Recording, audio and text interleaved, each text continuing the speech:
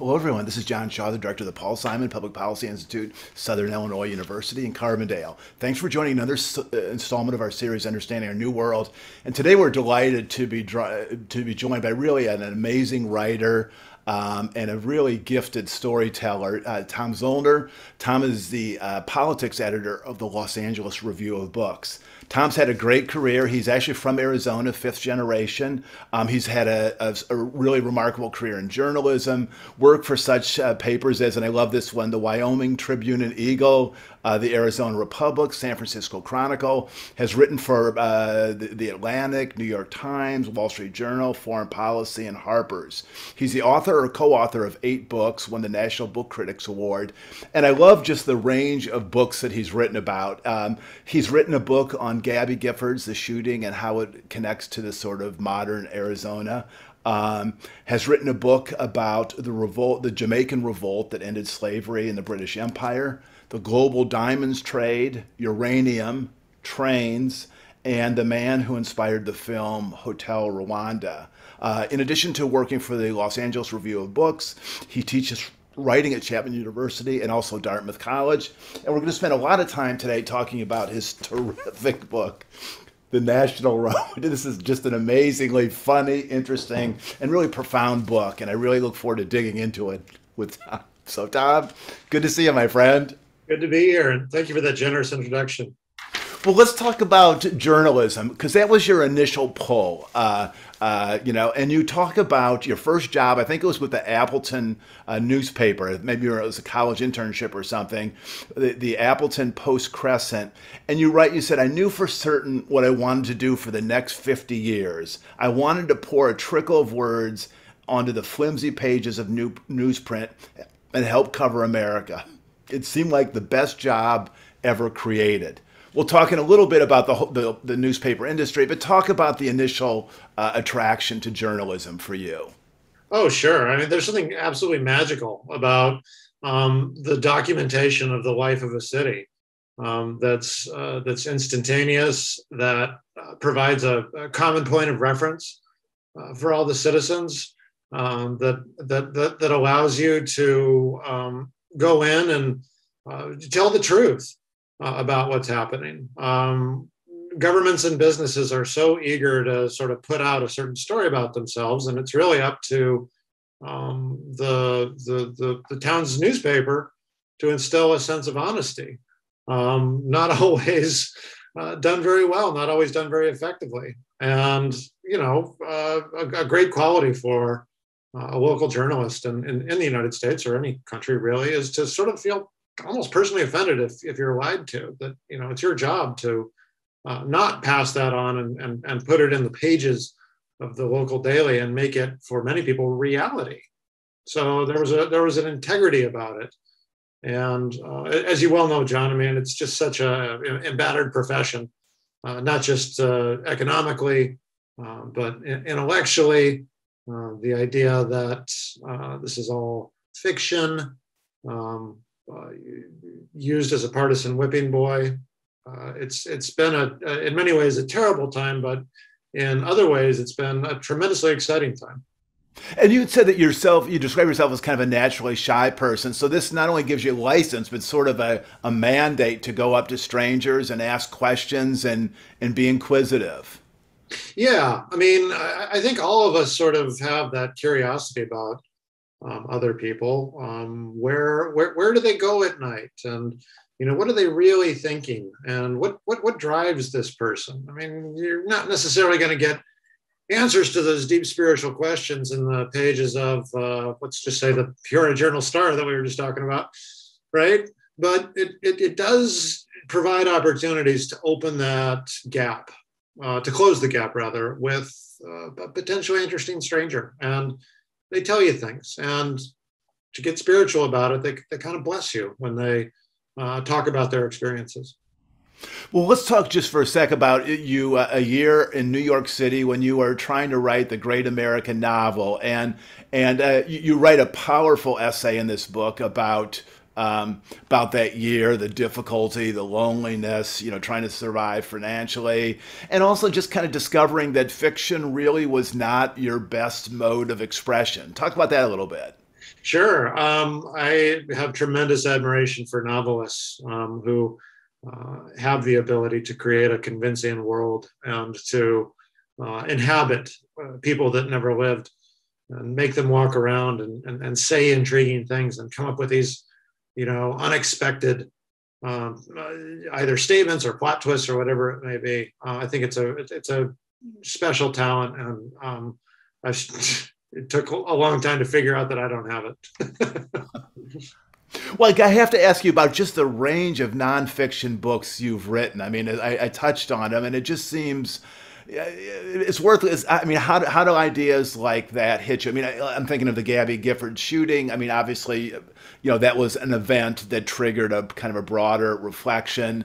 But uranium, the diamonds industry, the trains. I mean, what sparks? At what point does just kind of a sort of passing interest coalesce into a book project? Yeah.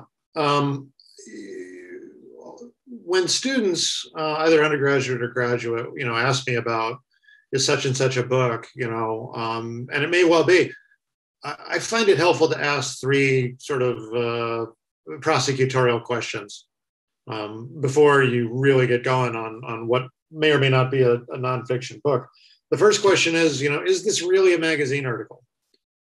I think we've all, had the experience of sitting down with a book and realizing, yeah, this could have been 1/10 as long, and perhaps provided more utility and more accessibility were it just an article. And there's nothing, dishonorable about a perfectly good article and saving everyone's time by not making it a book. A second question to ask is, are you going to feel comfortable marinating in this subject for a year and a half? You're going to be with it 8 hours a day. You're going to start dreaming about it. You're probably going to get thoroughly sick of it, and you're going to have to power through those times. And so, are you really connected to this subject? Does it obsess you? Are you not going to be able to let it go? And then thirdly, and again, sort of entering kind of a spiritual question here, does the universe need the book? Is there a real calling, a hunger for this book? Not necessarily like a market, which is a question, of course, that publishers and agents are going to want to know. It's a reasonable question in a capitalist environment. But does the universe need the book? Are you saying something that hasn't been said before, or that needs to be said again in different ways? There are plenty of books, and we've all had our time reading them, that the universe probably didn't need that book. And I've certainly gone down the road of planning a project and coming to the conclusion that the universe really doesn't need this book. Interesting. Well, the universe does need your book, The National Road, and I want to just talk. I mean, sort of the genre, which is travel books about the United States, and there have been a number of them. But you sort of hail as a model a book written by John Gunther called Inside USA, and you describe it as a staggering achievement and the best tome about this nation ever written. American identity has never been summarized in a single volume, but this one came close. Talk about this book. John Gunther was a reporter for the Chicago Daily News, now defunct, who was assigned to cover Europe as a young man in the late 20s, 1930s, and watched a tremendously tumultuous time unfold in many nations on that continent. And he had a wonderful, clear-eyed sense of prose, and also an encyclopedic approach to the subject, really, as the academics say, thick description of interwar Belgium, for instance. And you think, oh, it's going to make my eyes glaze over. No, I mean, it was just real plain-spoken Midwestern prose about a tremendously complicated situation. And then he found a second career writing books called the Inside series, that is to say, Inside Europe, Inside Australia, Inside Asia, Inside Africa. And the one on the table here is Inside USA, which I came across this book when I was 16 years old and was just blown away. It's from this wonderful school of mid-century nonfiction prose. that was unflashy, but tremendously revelatory. And what it said, it's just the exuberance of the totality of the United States. My book aspires to do only 1/100th of what Gunther did, but I viewed it, I suppose, as an inventory. Well, and Gunther said that the United States was the greatest, craziest, most dangerous, least stable, most spectacular, least grown up, and most powerful and magnificent country ever known. Yeah, and when he was writing in, I think that line was penned and or published in 1948. That was true. We're in I think I'm unsafe ground by saying, we're on different territory here, insofar as the nature of our lack of stability, the sense of our national unity.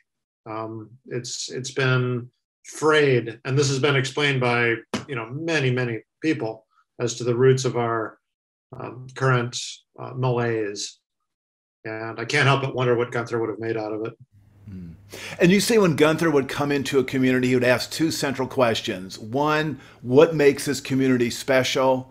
And two, who runs this place?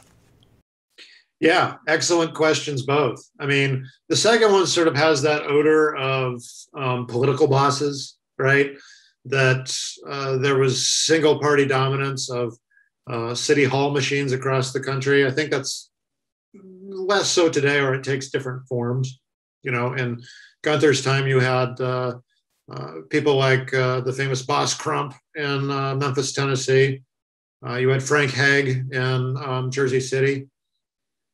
Chicago famously was a one-party town with trickle-down patronage, which wasn't all that bad, wasn't all that great, but there's a certain sense of order when it comes to that kind of a political environment.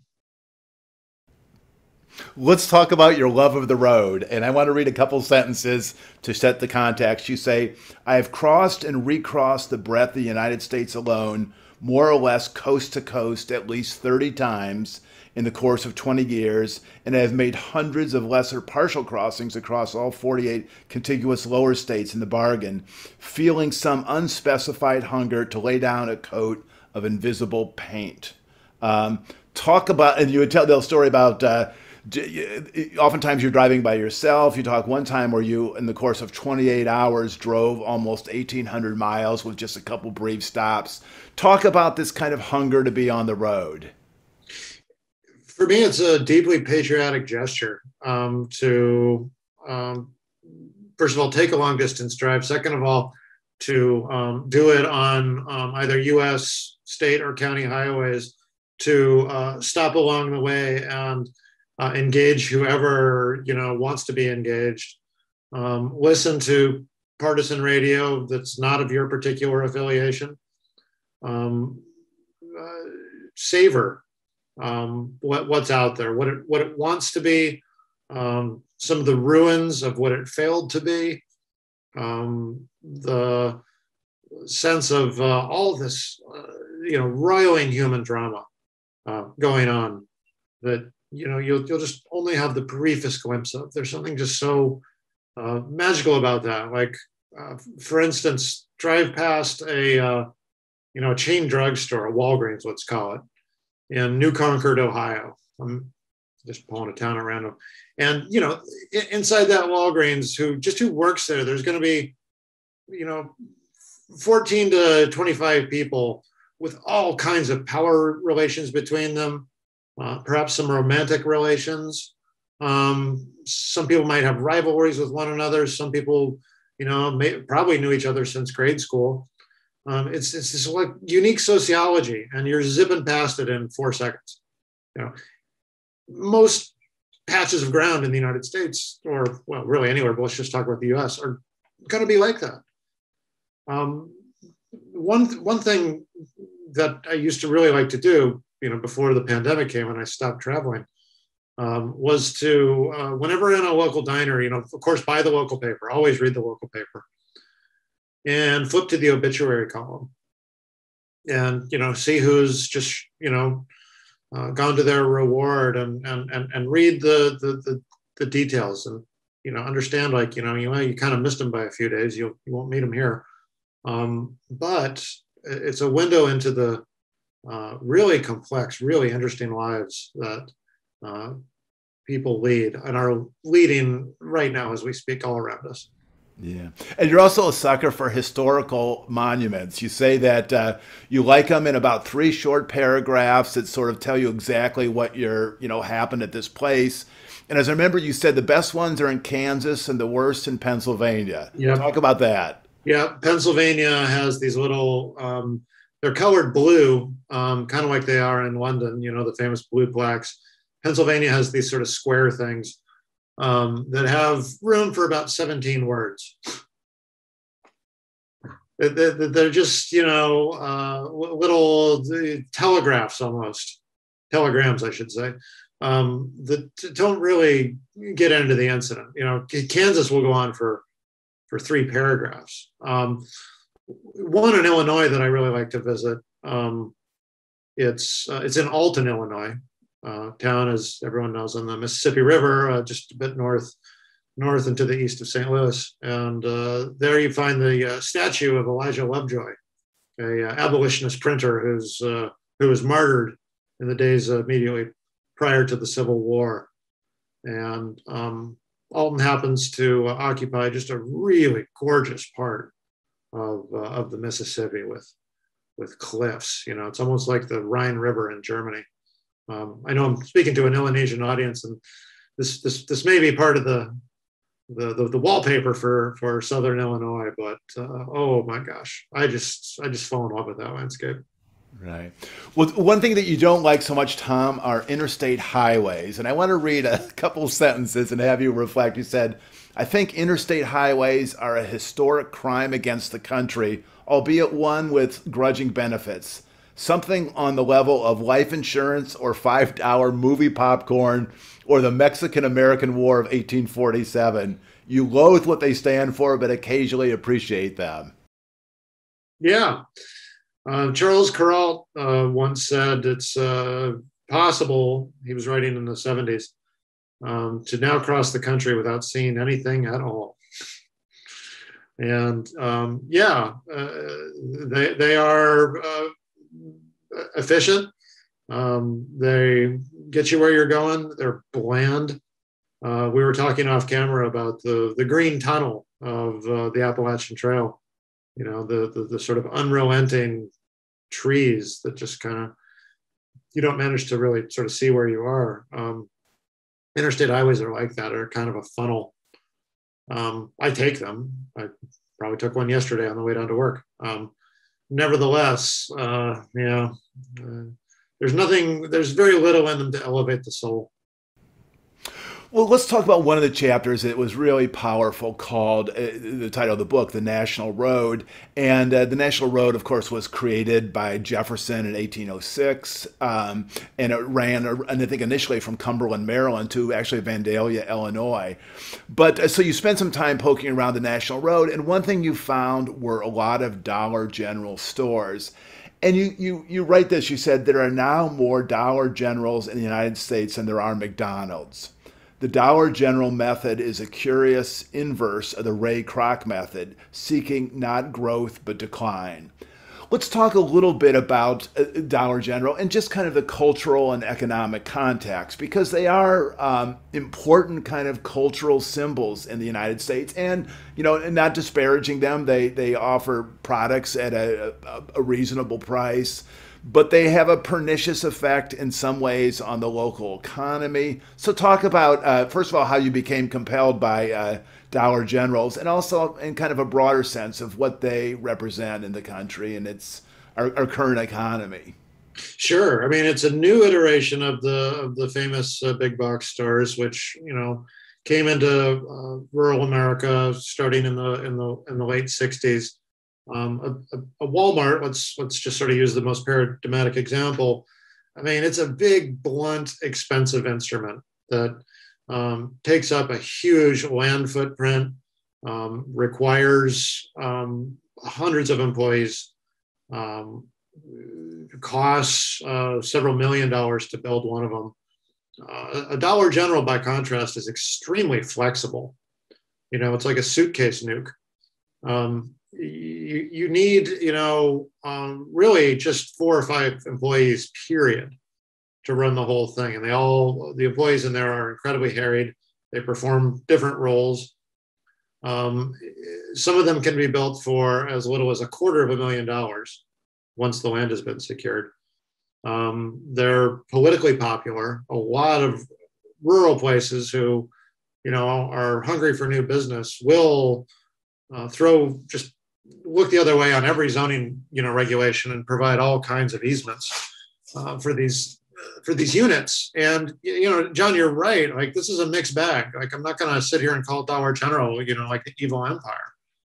They do provide employment. They do provide low-cost goods for, people who really, need that and don't, driving 20 to 30 miles to the nearest Kroger is just not an attractive option. So it is a profoundly mixed bag, because you're also right that, this tends to decay small businesses, put rural groceries out of business, creates a bland, monoculture look to a place.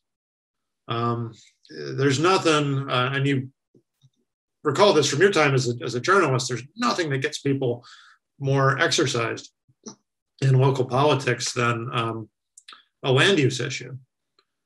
And the unhappiness over Dollar General is very easy to find. This plays out in county commission meetings all over the place whenever a Dollar General comes in. Right. Right. Tom, let's talk. We alluded earlier about the power of newspapers in American communities. And you have a chapter called The Late City Final, which talks about really the dramatic contraction of the newspaper industry, the closure of papers, the dramatic scaling back of the papers that continue to exist. And you're right. But what is lost is a sense of place that a local paper can provide. They were always at their best when the reflected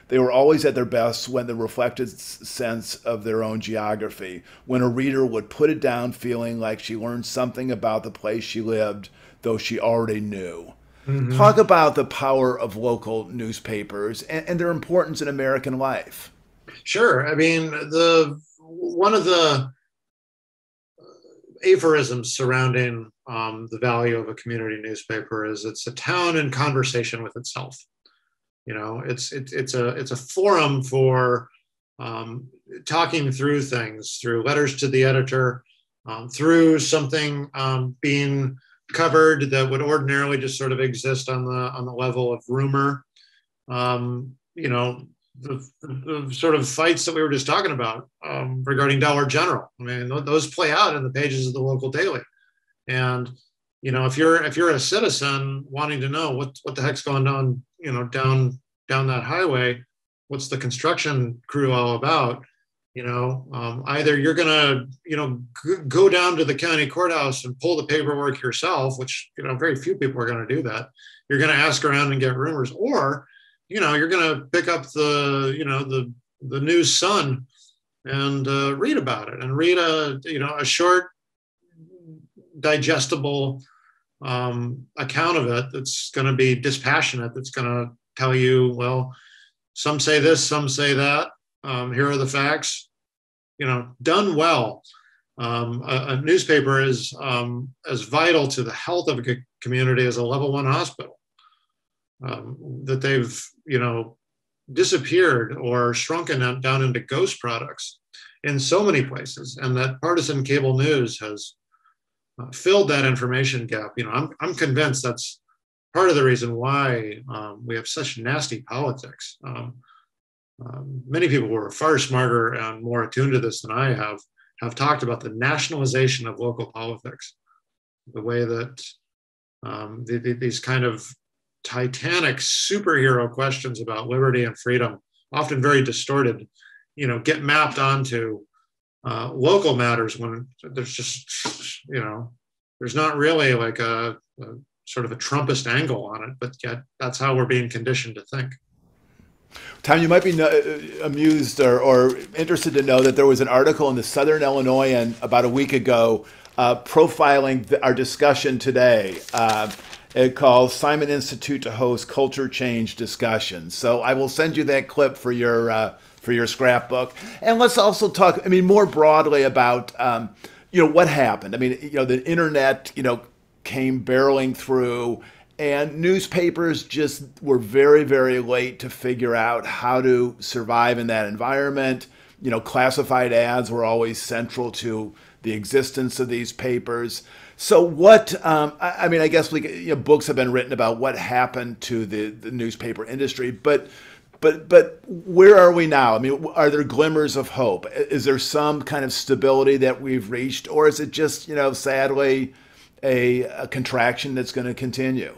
A profoundly mixed bag. I think the University of North Carolina determined that over 2,000 American newspapers, some of which had been publishing since the 19th century, just closed their doors. That is a tragedy. If I can pause here for a second and give a shout out to the Daily Egyptian of Southern Illinois University. I think when you and I were emailing, I mentioned that on one of my trips through Carbondale, I always try and get the college newspaper too. And this was several years ago, but I thought, man, this is a damn good college paper. I know that these things fluctuate, and a lot of it depends on the chemistry of the editorial staff to come together to really do something nice, and sometimes in some years to go fallow. But the time that I passed through Carbondale, one of those times, it was a real high water mark for the Egyptians. So excellent job.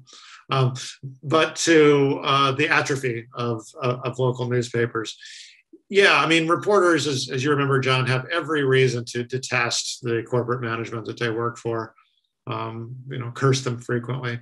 I think maybe the biggest curse of all of the newsroom towards the ownership is that, you guys weren't even doing what we, that should have justified your incredibly high salaries, which is to, have some sense of business foresight and to see that this kind of model was going to go away, and that we forgot in the old cliche that just as horse and buggy manufacturers forgot that they were in the transportation business and failed to invent the railroad, we forgot that we were in the information business. There are several early examples of newspapers trying to computerize and realizing that users were far more interested in talking to each other than they were in responding to stories. And it's like, the Dallas Morning News could have invented Facebook. Had there been a really smart and appropriate way to channel that incredible energy, that sociability that exists when you're behind the keyboard. Newspapers could have done what Verizon did to cornering the data market. Instead, they took a nap, and now here we are. Yeah.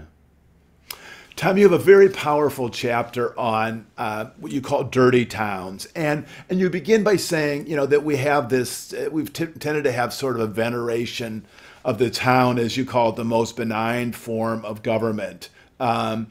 Supplying, parks and recreational facilities and libraries and so forth. And you're right, you said the town is a national pastoral and a place of safety, the warmly lit cluster of fellowship set into the dark plain. It is a metaphor of life against death.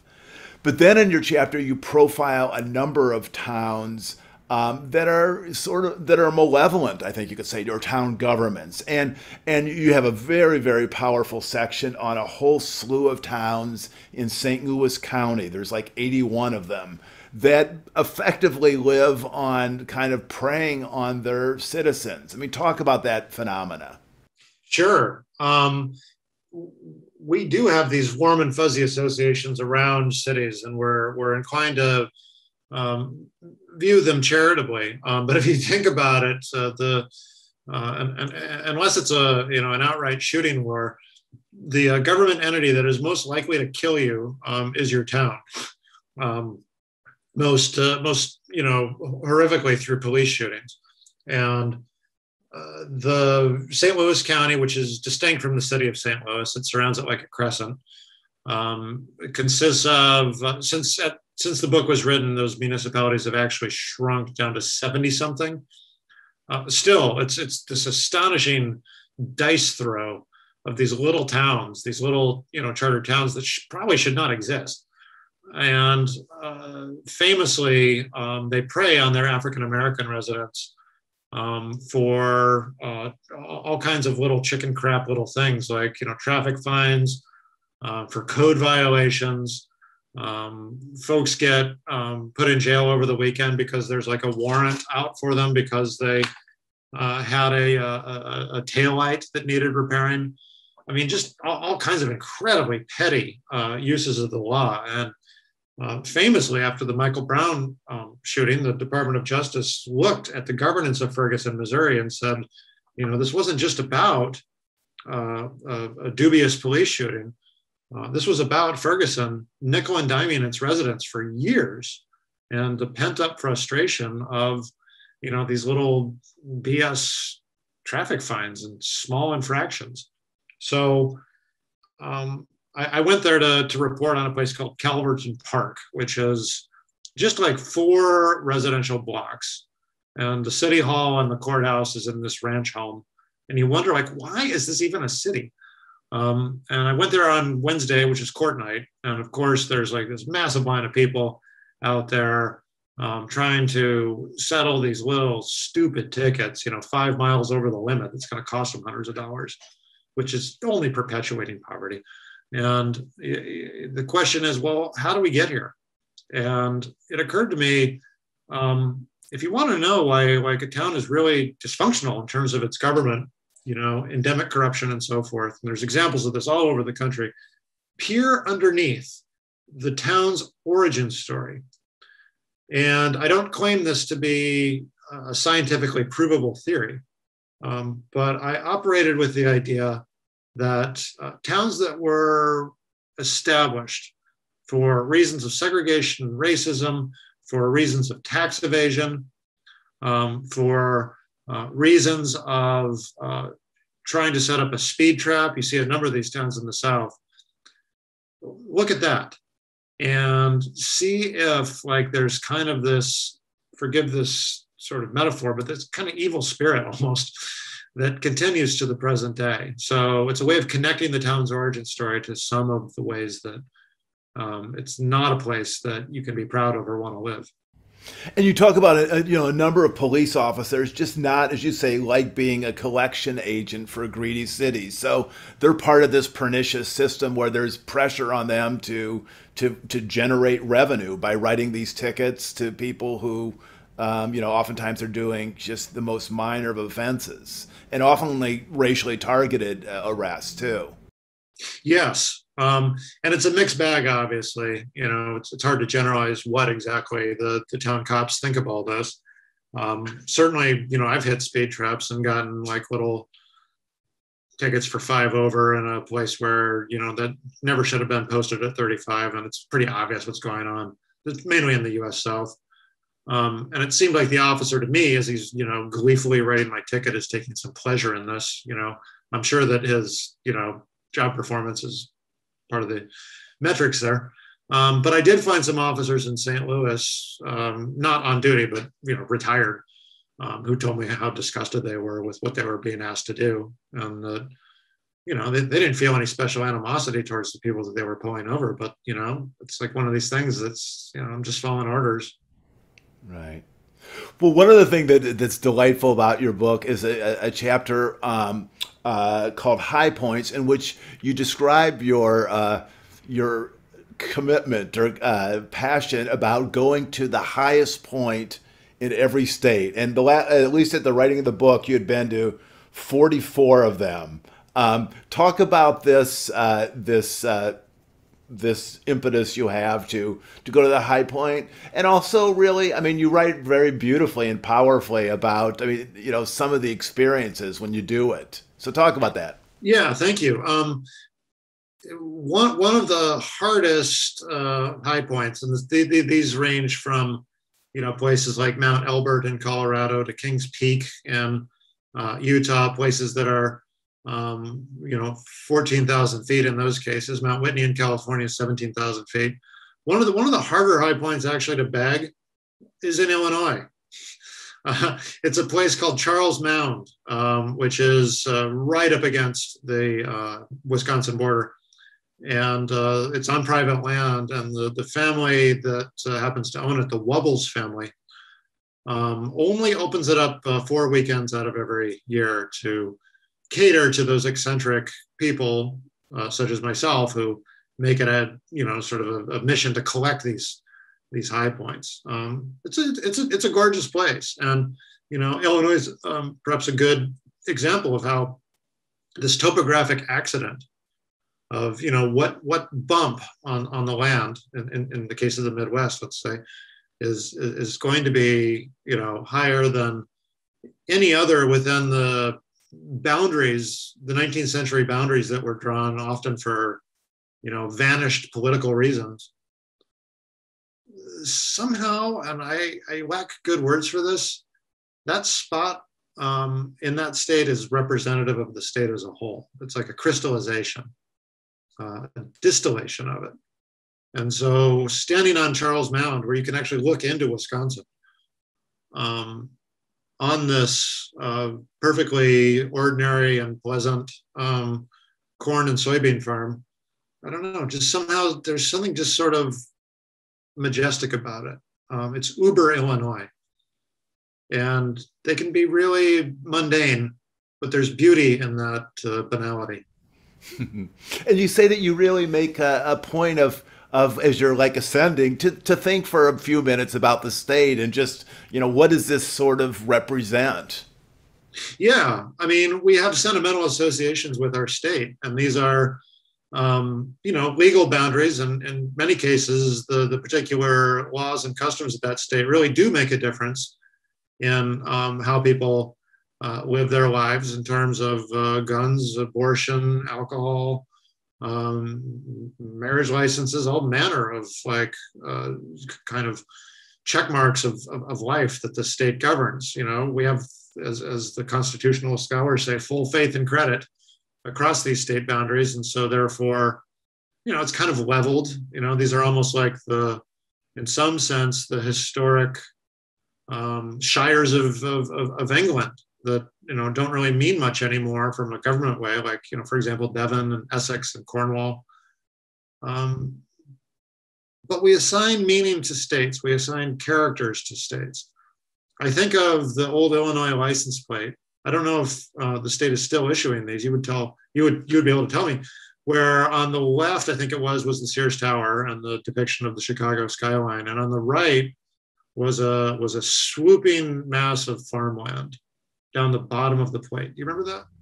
I do, and I have not seen that depiction in a long, long time. I mean, I'm from Illinois, and I do vaguely remember that, but now we're just sort of focusing on Lincoln.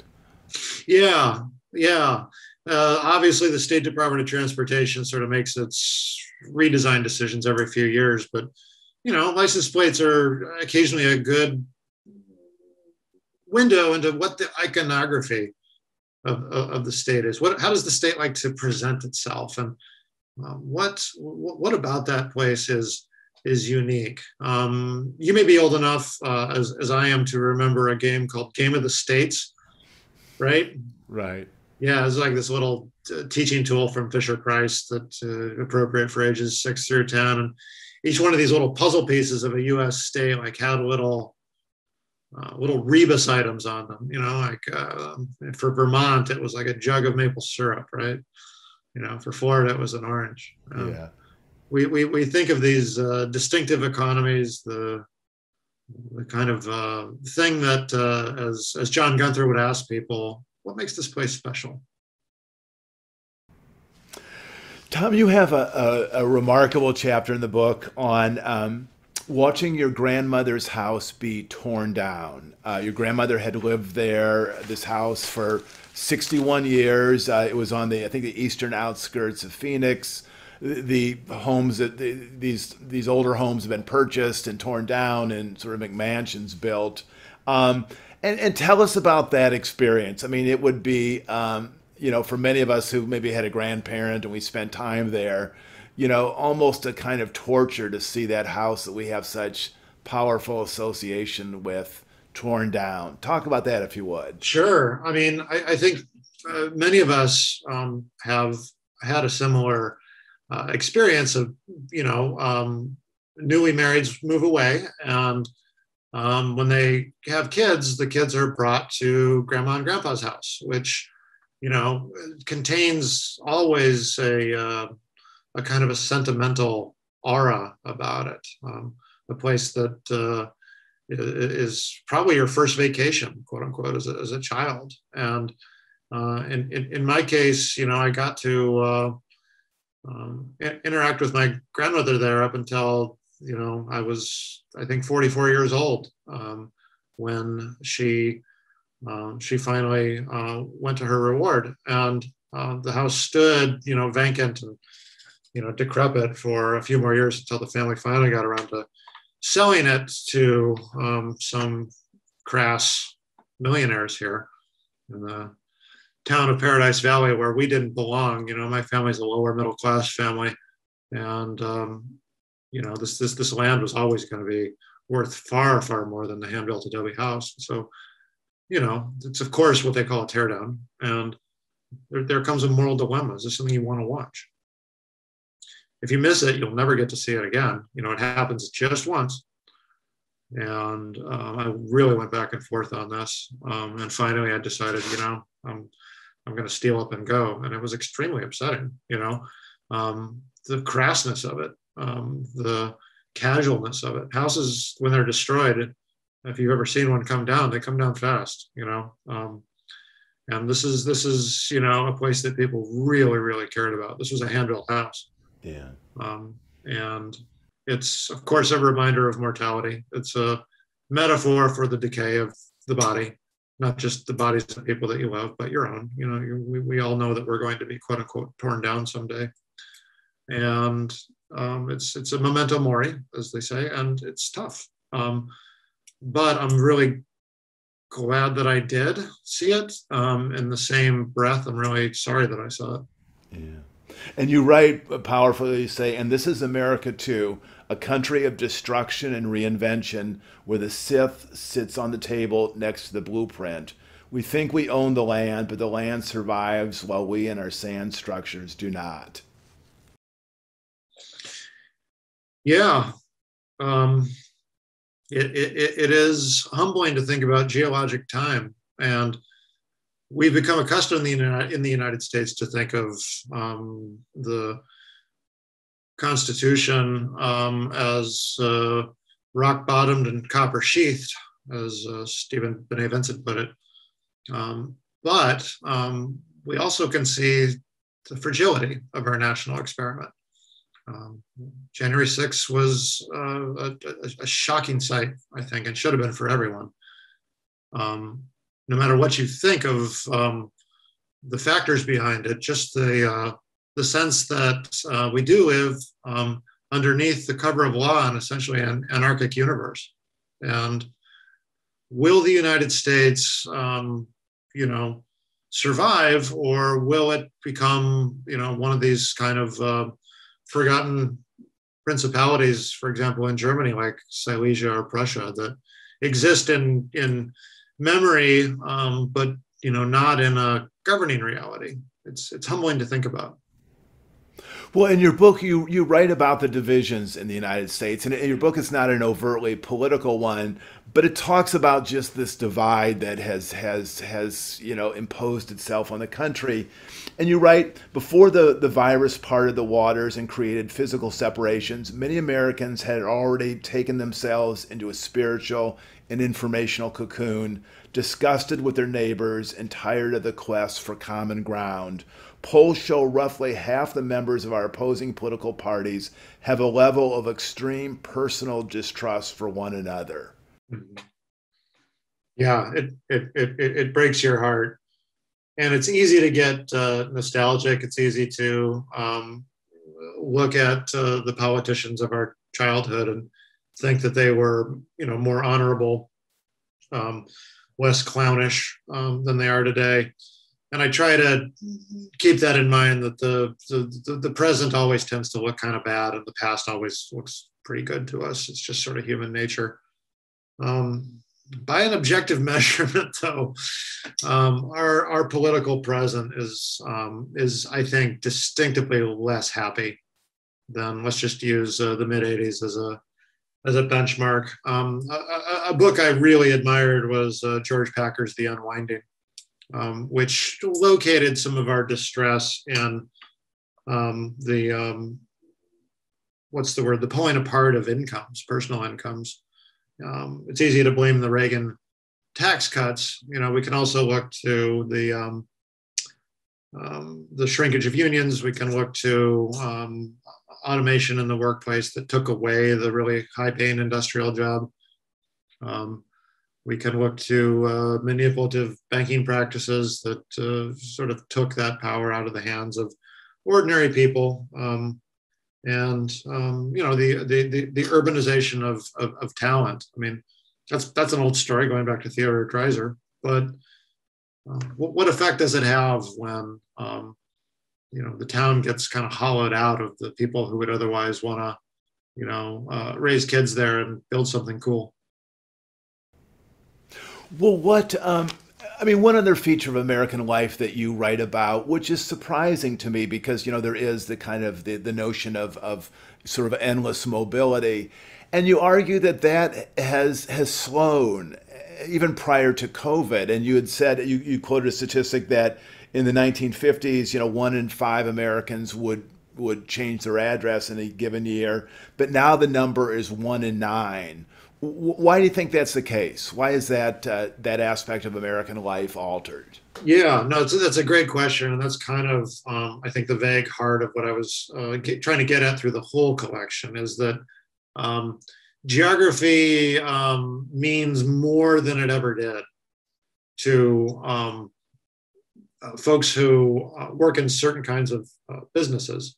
That is to say, agriculture, mining, healthcare, retail. The physicality of that kind of work requires that you live there. For others, typically more economically privileged and mobile, geography matters less than it ever did. You can live anywhere. You can be a digital cowboy in Jackson Hole. You can take your business, financial services business, to Arlington, Vermont. You have a kind of a lightness and a lack of commitment to physicality that is denied others who simply can't afford to move or cannot move because of the particular work that they're in. And this hits us paradoxically. It's the kind of what's the word? The curse and the blessing of American geography. Well, I know you're not running for political office or anything, but as you look at some of these trends you're talking about, what do we do? I mean, at a personal level, at a community level, at a national level, where do we start to find more solid ground? Right. I mean, one trend that I find actually heartening is the rise of nonprofit digital media. That is to say, watchdog publications like the Colorado Sun, the Arizona Mirror, the Vermont Digger. These newspaper, I'm going to say substitutes, even though that's not completely correct.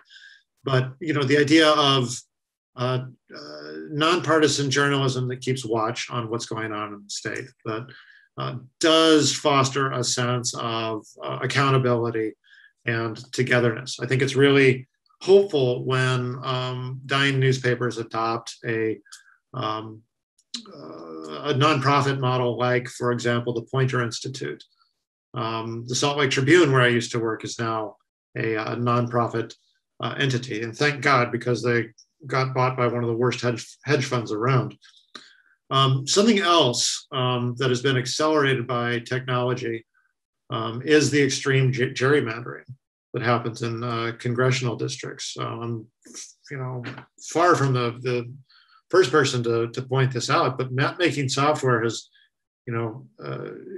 allowed districts to be created that, use like these little tweezers to go into, block by block almost and pick out all the Republicans or Democrats and herd them all into one ridiculously shaped district, like, Jim Jordan's in Ohio, that, virtually guarantees that whoever runs in that primary is going to have no interest in pitching a message that is a broad appeal. They're going to try and be the angriest person in the primary and therefore win election to Congress. States are natural gerrymanders, so there's no getting around that. But I'm a big fan of independent redistricting commissions.